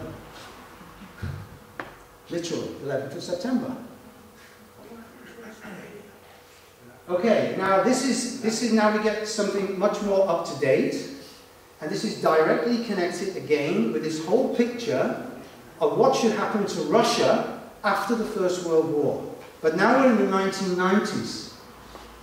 So this is 2 years later, The Economist in 1992. And again you have a picture of the future. The world in the 21st century, the disastrous 21st century. And a terrible picture of constant war is described in this article. And would you believe, the constant wars begin in the year 2011. So in 1992, The Economist, which as I'm sure many of you know, is completely bound into the Anglo-American power network, has been since the 1930s at least, is saying that this whole situation of global conflict will begin in 2011 with a military coup in Saudi Arabia. Well, that didn't happen. But there was a military coup in Egypt next door, wasn't there? Yeah? And it's very interesting to see how the whole process which led to the First World War started in North Africa, in fact. The crises in the years before the First World War were in Morocco. And they had to do with French control of Morocco, British control of Egypt, and the Italians wanting to gain control of Libya. Libya? Right? So, because the French and the Egyptians had their bit of North Africa, the Italians wanted a peace. So they went to war with Turkey, which was owning Libya at that time. And because Turkey did very badly in that war, the Balkan Slavic countries all ganged together, helped by Mr. Hartwig, remember him, the Russian ambassador, and the Times correspondent, Mr. Bourchier, and they got together in the Balkan League, Serbia, Bulgaria, Greece, all these countries, and they attacked Turkey. Balkan War I, Balkan War II, 1912, 1913. Then they fell out with each other. That was Balkan War II. But Serbia got much bigger as a result of this. So Serbia wanted more. And where was it going to get more from? Austria-Hungary. And that led on to the Third Balkan War, which turned out to be the Great War, the First World War. But so here we have again the situation which starts in the Arabic world, in Egypt as it turned out, and then he goes on to describe how as a result of this there will be an alliance between the Arabs, the Muslims and the Chinese. And together the Chinese and the Muslims in the 21st century would attack Russia. This is not his map, this is a map I sort of put together describing what is described in the article, yeah? So that the Chinese will take these parts of Siberia, the Muslims will take these parts of Russia. Now you could think, no. You might say that, yeah? But ladies and gentlemen, if you go back to the 1880s, and you say to somebody in the 1880s, in 20 years' time, Britain is going to be allied to Russia and France, they're going to go, what? Yeah? Because certain people with long-range vision, like these guys have been mentioning now with The Economist, yeah?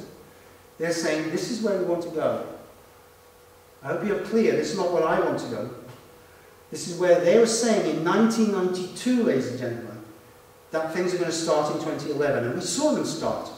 And we see what's happening now. The isolation of Russia. You heard that word. It's been used a lot this week, yeah? The last 2 weeks. Russia is to be isolated. because of its crime against Crimea. Yeah?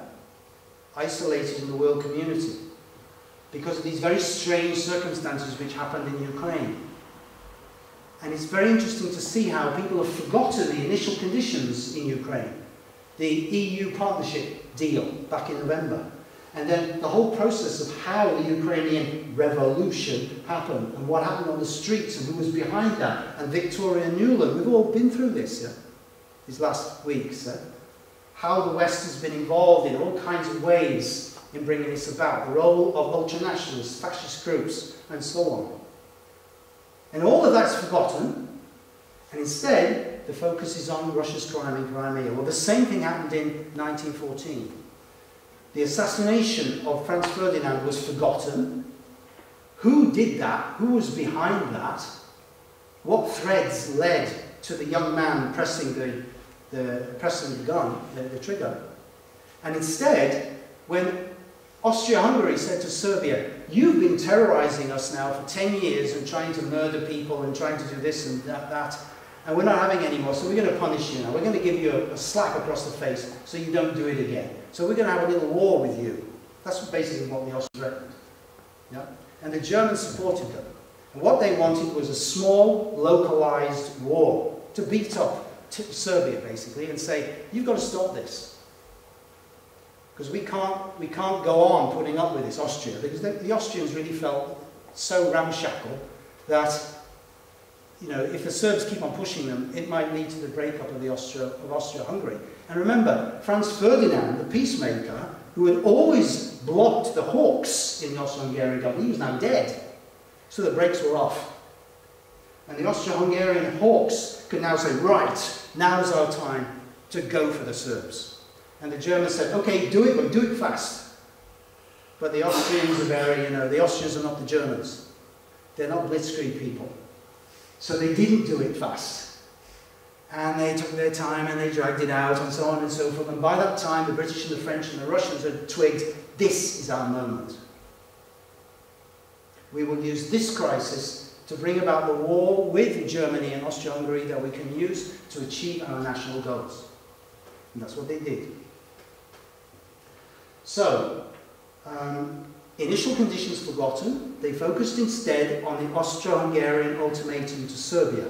Before that ultimatum was given, the British especially said to the Austrians, yes, you're justified in being beastly to the Serbs. The Serbs have been beastly to you. They're dreadful what they've done.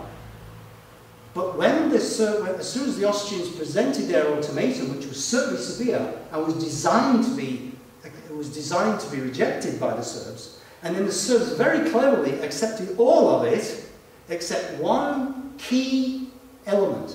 And that one key element, ladies and gentlemen, was, would you believe, the Austrians said, we demand that you allow Austrian police to collaborate with your police in investigating this assassination. How does that sound to you? Probably be pretty normal today, I think. Yeah? But the Serbs, supported by the Russians and the French, said, no, we can't accept that. That goes against our sovereignty and dignity as a nation. So they rejected, that was the one key thing that they rejected in the ultimatum, and that was enough for the Austrians to declare war against them. Because the Austrians were saying, you must accept all of this deal, or we may go to war against you. And the Serbs rejected one, because they knew Russia was behind them. And that's what led to the war, bizarre as it seems.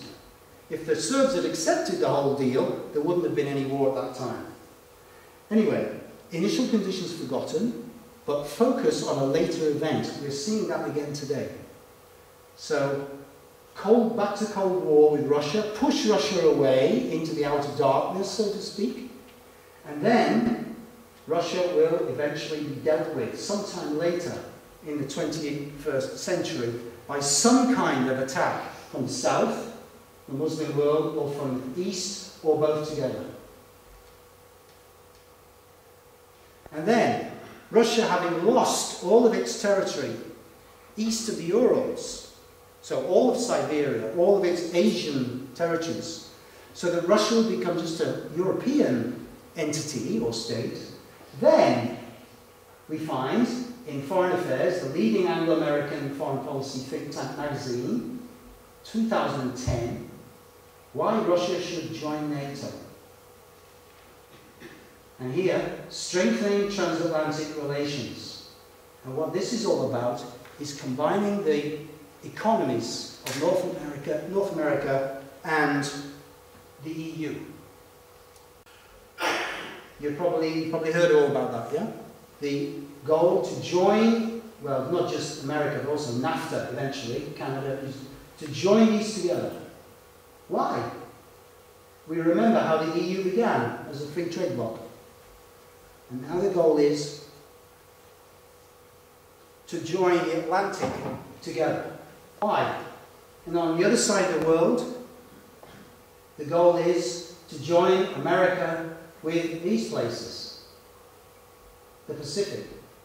Now, these are potential future members, but China, I feel pretty sure, will not become a member of this, because China is already connecting with Russia in the Shanghai Cooperation Agreement. But at any rate, America is trying to create an Atlantic bloc and a Pacific bloc. And who's the targets of that? Obviously, it's these two, Russia and China. That's what's being set up for the later down 21st century. It's being set up by the ideas of Brzezinski, which were all there in 1997 in his famous book, The Grand Chessboard. It's really worth rereading this again and again, particularly for what he has to say about Ukraine. Because in his book he's saying that in the future, remember this is 97, yeah? That Ukraine, between 2005 and 2015, should be brought into Europe, into the EU and NATO. And then we should have an axis, France, Germany, Poland, where his family originally came from, of course, and Ukraine. And if we have this axis, where American influence comes in this way, and then sort of goes along this highway and out this way, yeah? This is the new European axis that the Anglo-Americans want to create. And that's what we're seeing today. That Ukraine is to be brought into the Anglo-American orbit.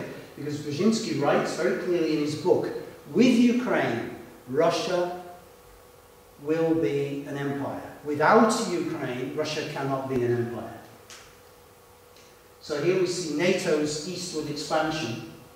You remember that the West promised the Russians that it would not advance to the borders of Russia. Yeah? This is 1990, remember the Cold War borders, and now here we are. And now Ukraine's been drawn in, and then there'll be Belarus. So we see that Brzezinski and his friends are wanting to push up against Russia. Now if we go back to 1902 to 1909, before the First World War, this group of people got together in a bipartisan think tank in London. They were organised by these two socialists, the Webbs, founders of the London School of Economics, Sidney and Beatrice. And they gathered together a kind of brains trust of people who they thought would help to improve the empire for everybody, including the workers. They thought. Here's Edward Grey, here's Balfour, here's Edward Grey's sidekick, Haldane. He later becomes Minister of War when Edward Grey's Foreign Secretary. Here's Bertrand Russell, philosopher, mathematician. Here's H.G. Wells. Here's Cecil. Here's Lord Milner, who carries on from Rhodes, Cecil Rhodes, and leads the Anglo-Americans' imperial project for the first part of the 20th century after the First World War. Here's the Times military correspondent. Here's J.P. Morgan representative, banking. Here is ultra-right-wing, absolute fanatical anti-German editor Leo Maxey. Here is Milner's acolyte Leo Amery. And here is Alfred Mackinder. Maybe that name is not known to you. Alfred Mackinder is the father of Anglo-American geopolitics. And in 1904 he gave a very significant lecture to the Royal Geographical Society called The Geographical Pivot of History. And in that he said that this area here in the world, called the pivot area, most of which is in Russia today, this he said is the centre of the world, the centre of world power, the centre of resources, for example. And then around it is an inner crescent of countries, and then outside it is an outer crescent of countries. And he spoke about the sea wolves, which is basically Britain, America, Japan, and in those days, and the land wolves, meaning the continental countries. And that these two groups of countries are always against each other. And the Britain, of course, is the sea wolves.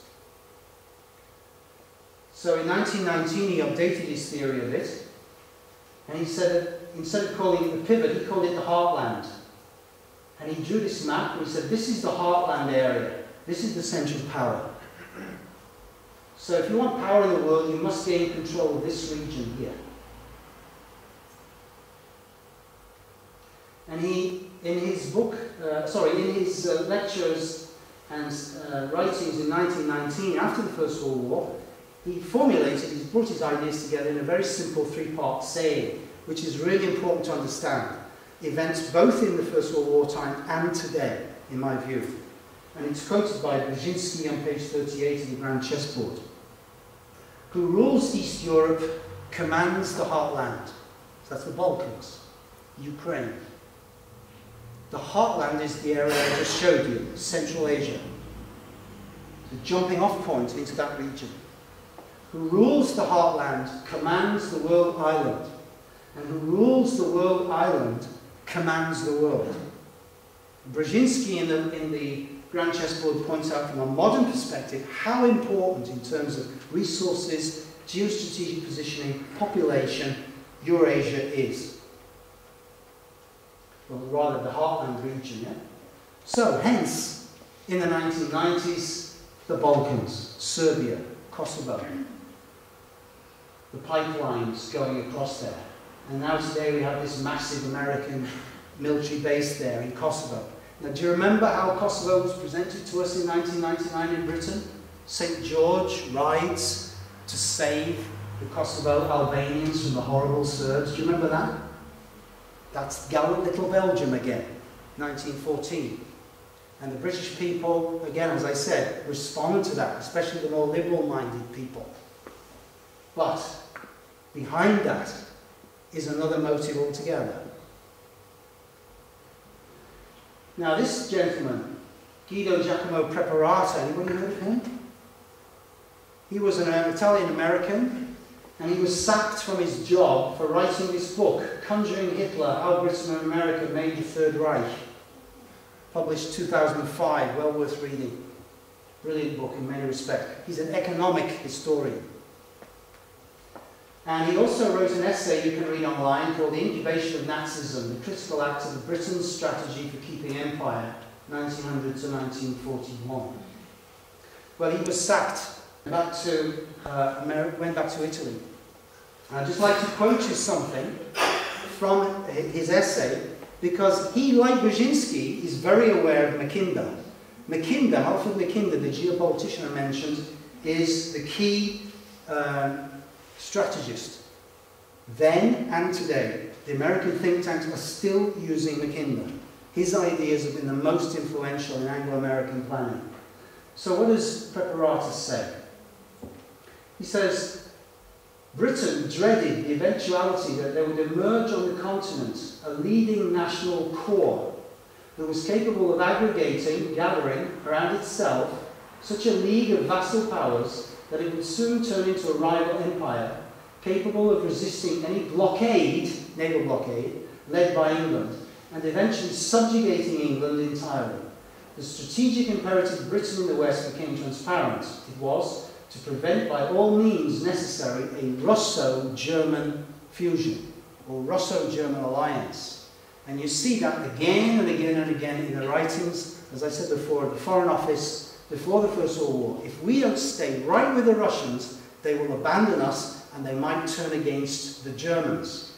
Well, frankly, I think that's ridiculous, because the Russians were quite clear that their national goals required them to go to war against the Germans, not to ally with the Germans.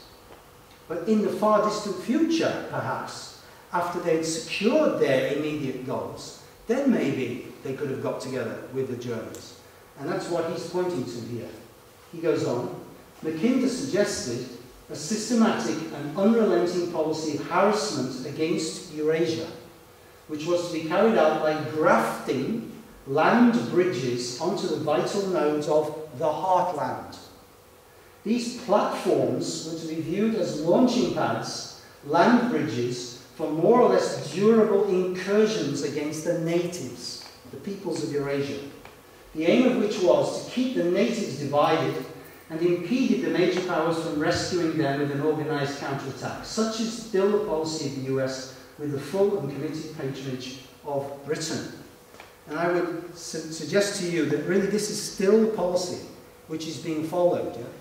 And that was the policy that Mackinder recommended between 1904 and 1919 already. Now, on 16th March 2014, this picture appeared in the Sunday Times, article by Dominic Lawson. We all know that family. And there's the picture. Punch Putin, Judy Merkel, but who will play the policeman? Picture speaks 1,000 words, doesn't it?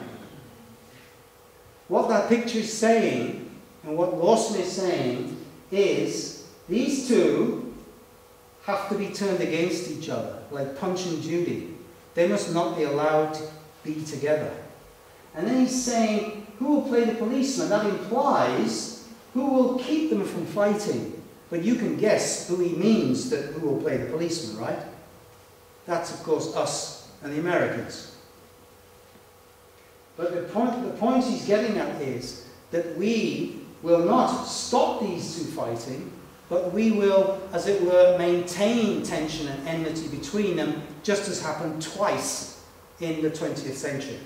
Russia and Germany went to war against each other. And on the other side of Europe, here's another picture which speaks 1,000 words. We have Cameron, with a big square black screen behind his head, talking to Hollande, who has nothing in front of him, no notes, I mean.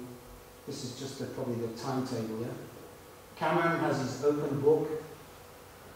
Look at his hand there. He's talking, he's listening. She, Merkel, paying no attention, somewhere else. Doesn't look happy. Closed book. Yeah? The Entente Cordiale. Isolation. BBC. I think I'm going to stop there and open up for questions. Just to I hope I made clear to you that there were people in our country at the end of the 19th century who had a very long-range vision for the goals of this country going on into the 20th and 21st centuries and beyond. And these goals involved the control of Eurasia, beginning with India, by the Anglo-American world as the beginning of a basis for total world domination, what the Americans call full-spectrum dominance today, by the English-speaking peoples on into the future, without any fundamental change in the economic philosophy of the Anglo-American world. And we have to ask ourselves, I think, as citizens of this country, although of course unfortunately in the law we are still subjects, we have to ask ourselves, I think, is this what we want? Is this what we are going to go along with? Because if we continue to go along with our leaders like Cameron, I mean, what he's saying is no essentially different from what Gordon Brown said, then we will come to, I feel, a similar thing, a similar catastrophe and disaster in our century later on than as our forebears did in 1914. And they only had newspapers to rely on. Newspapers written by guys like Times correspondents. They had very little real knowledge. The ordinary English man or woman had very little access to understanding of the situation on the continent. Today we're a bit luckier in that regard. But, so it's a challenge for us, I think, to wake up to this evolving reality, see what's going on in front of us, which way things are going, and inform ourselves, so that we do not go along with it in the way that, so sadly, so many young people were, I would say, conned into going along with it in 1914. So I'll stop there and ask if there's any questions, please. Snookered the globalists. Oh, has he snookered the globalists? Has Putin snookered the globalists?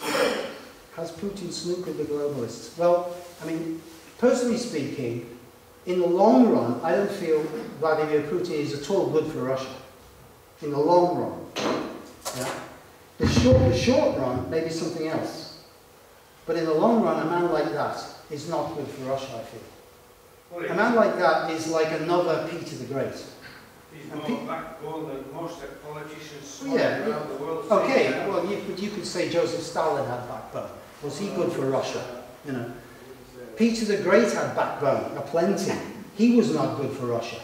He committed tremendous violence against Russia. He was like a Russian super Thatcher who pushed Russia into a kind of a stage, you know, far faster and far more violently than Russia was prepared to go at that time, and split the whole Russian culture in a certain sense. Yeah. So, I don't know about snookered. He may have won a temporary victory. Well, Bush couldn't even ride a damn horse, and he's living in Texas. Yes, we say that. We say that. We say that. But you see, but look at the situation in the Middle East today. In whose interest is it actually going? You know? Globalists. Yeah, right. Well, they're winning. Yeah. But we hope that they don't win. Yeah. But the point is, as we've seen, particularly with Ukraine, our media here are utterly, totally one-sided, right?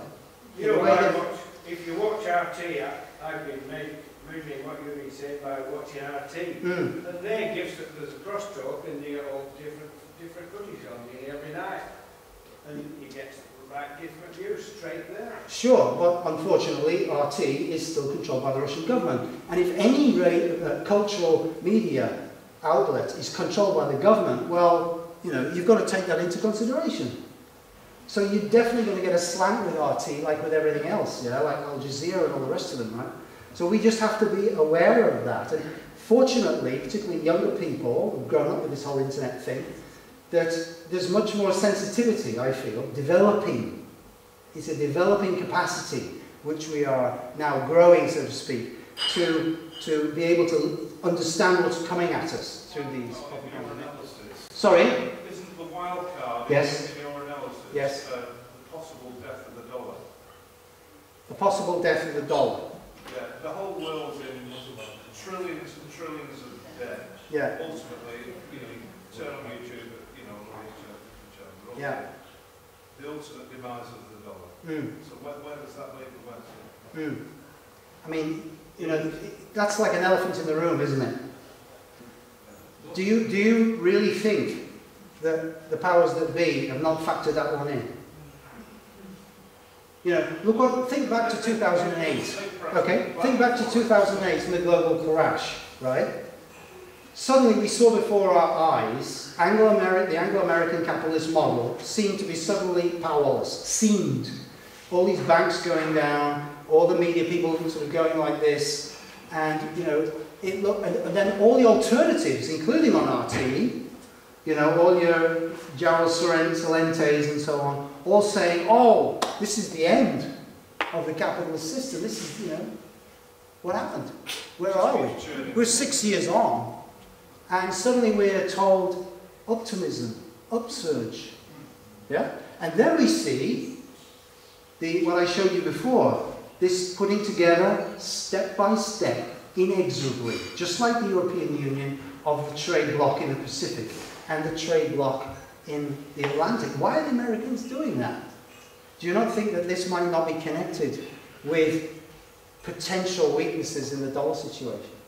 I would suggest that certainly they factor this in. You know, they play chess too. Alex. I don't know whether you just don't think it's important, or failed to mention it, just a year before 1914 was a monumental event on Jekyll Island. Yes. The creation of the Federal Reserve. Surely one aspect of the war was the fact that the globalists were able to create their own money and finance both sides and create billions, trillions in profit. Oh, no, yeah, no question. I mean, certainly another very important thing, of course, in this whole period was the gold standard, and how if you observe the development of the gold standard from 1870, when not so many countries were on it, to 1914, when almost all the main countries were on it, yeah? And then, as you say, the bringing together, or the emergence of the Federal Reserve in that incredibly devious way in which that was done, between 1910, I think it was, Jekyll Island, yeah? And then 1913, the Federal Reserve, the way Wilson and his advisor, Colonel House, brought that about, and the powers that were behind them. Yeah, this was definitely aimed at the First World War. Definitely. They had to prepare the finances for the First World War, just like they had to prepare the diplomatic situation for the First World War, you see. They had to prepare the alliances with France and Russia, which they hadn't had 20 years before. They also had to prepare the money. So where did that come from? Partly it came from South Africa. We've forgotten the Boer War, haven't we? The Boer. Who's interested in the Boer War today? Yeah. But what was? I was actually back in the pub on Sunday. I'm glad you were. Yeah. But somebody is. But the Boer War was all about gold and diamonds, wasn't it? Yeah, well, I nearly got shot down. So the British was 220,000 against 60,000 Boer farmers. 450,000 were the total amount of troops we put in there by the end of the war. 450,000. And they couldn't beat them. They had to burn the farms down and get the women and the kids in concentration camps and send a lot to India, never came back. Yes.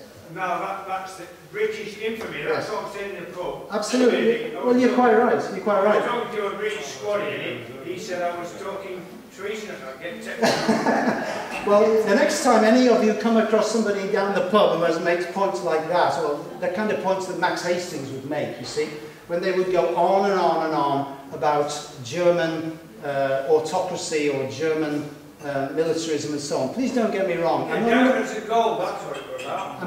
not an apologist for the German Empire. That wasn't a wonderful place to be either, yes?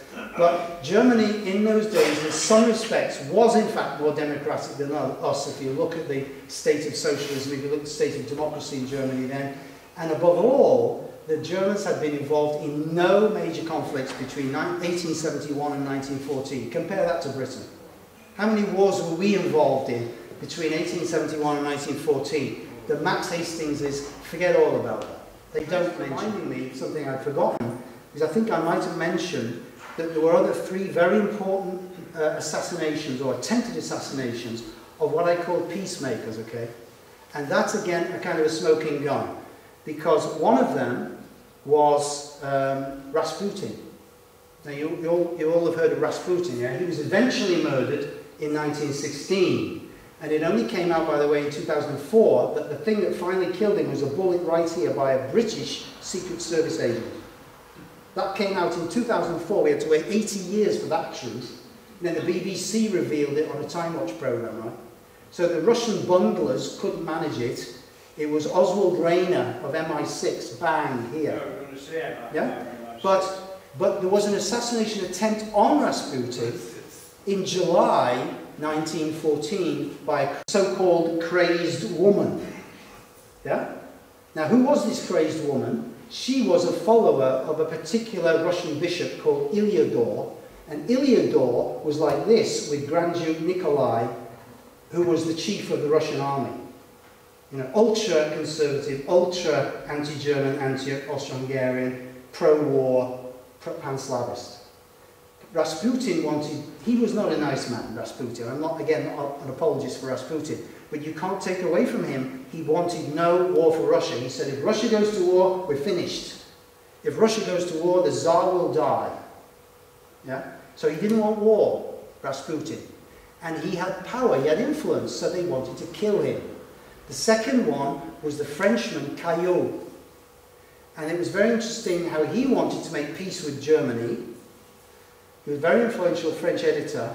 And then, bizarrely, his wife was arrested for murdering another French editor who had accused her, who had said that he was going to publish, very French perhaps, some people would say, love letters and what have you, and personal documents before they'd got married. Yeah? So it was a kind of a crime de passion. Yeah? So that trial obsessed France and ruined Caillots's career. So that put him out of the way. And the last one was another Frenchman, Jean Jaurès, the Labour leader, greatly loved and respected in France, and a great peacemaker. And he was killed just, I think it was 2 or 3 days before France, well, no, wait a minute, it must have been July the 30th or the 31st, I can't remember now. But France mobilized on the 1st of August, like Germany did. So just before that, he was killed by a right-wing fanatic while having a coffee in a coffee shop in Paris. The guy just walked up and shot him through the window. So you see that the people who were in positions where they could make peace were taken out. Yeah. Yeah. Sorry, could that occur now? Could Russia, Ukraine, or Syria head towards full war footing, and it could escalate into even a World War III situation? Could that occur, or are they just saber rattling? Personally, I don't think so, no. I don't expect there's going to be a world war coming out of this. Not at the stage that I illustrated before. Yeah? I think that's some way further down the line, is what I was reading from The Economist. Yes? This is a kind of preparatory stage in a certain sense.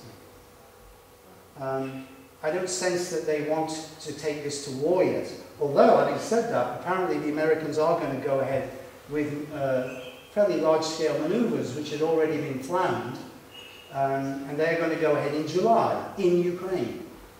So in July we're going to see American troops in western Ukraine.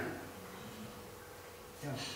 Yeah, a lot of esoteric sort of websites and magazines I've been reading, the World War III seems to be coming up time and time again, although people are preparing the populace to think in that respect. And I mean, you look around the world and it doesn't seem at all likely in the world we're living, but when you consider that the globalists and the money men are moving towards that area, which is the original heartland area of the Khazars. Yeah, indeed. And that's where they all come from, and you did mention that. I thought, wow, that's where it was supposed to originate. Yeah. But I think when if there is to be a world conflict, let's hope we can manage to avoid it. Yes, then it's going to, the plan I would say is it's going to involve China. Right. So the Chinese are then going to be asking themselves, are we prepared to go into such a conflict for the sake of Ukraine? I doubt it personally. You know, but if you're looking at a country like Iran, that's much more important for China. And certainly, as you say, Central Asia is an area where China has direct interests. Yeah? The whole Indian Ocean region as a sort of frontage of Central Asia, of the Heartland region. Chinese Navy moving in there in a big way now.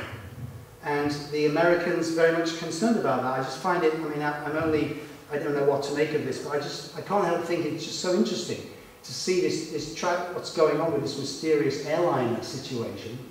It's happening right there in the Indian Ocean, you know, which is really the area. Have you thought of Diego Garcia? Well, yeah, people have referred to Diego Garcia, right? Which is another tragedy. We know that story, right? It still belongs to us legally. Well, look, I mentioned earlier on a Times correspondent, and there was another Times correspondent who was a military correspondent of the Times. And his name was Colonel Reppington. Yeah. And by the way, he was the man who first put together the secret negotiations between the British military and the French military and the Belgian military. Belgium, remember, was supposed to be neutral, right? So in 1905-06, he, the Times military correspondent, put those talks together. Now then, in the First World War, you can read his diaries, which are now published, and it is utterly sickening, frankly, to read of the endless parties and dinners and buffets and you name it, you know, going on, while the most Yeah, it's appalling almost like slaughter going on it's over like the we've got channel. so much money, Yeah. so much time. Yeah. Let's divide the world up as a fun and games. It's like a big game of risk. Yes. And it's going on into the future. I'm just saying, though, that when you read something like that, you realise that though they may not be reptilians or extraterrestrials, you're looking at people who see other human beings in a completely different way. No empathy at all. No empathy at all. One more question, please. Yes. Why do you think Vladimir Putin is bad for Russia? Why do I think Vladimir Putin is bad for Russia? Well, as I said, in the long run, right, I think Vladimir Putin is a man who is more concerned with we than with I, to make it short. And I think there are many Russians, like everywhere else, who also want to be in charge of their own lives. When you look, for example, at Vladimir Putin's connection since he became president with the Russian Orthodox Church, which is a fundamentally conservative, reactionary organization, as it ever was, and how that connects, or how he's connected with them at the moment. Yeah? I don't believe that he's really a person who is concerned for the freedom of individuals in Russia. And when I say that, obviously I don't mean freedom of individuals in the way a Margaret Thatcher would mean it, yes? I mean simply the freedom that any individual in the world wishes to have for herself or himself. So, while Vladimir Putin might, from one perspective, be seeming to stand up to the globalists, in the long run, I don't feel that is, or the way he is, or what he represents here, I feel in a certain sense, you could even say, the globalists are quite happy he's there. Because he is there, he's the wall they can bounce off. Yeah? He's the other dialectical partner. So he's got to be very careful, and I hope somewhere perhaps that he realises that they think that of him, and that he refuses to play their particular game. Maybe the Chinese will help him to play Go instead of chess, but of course the Russians are probably tempted to play chess because they're pretty good at it. Thank Well, thank you all very much anyway.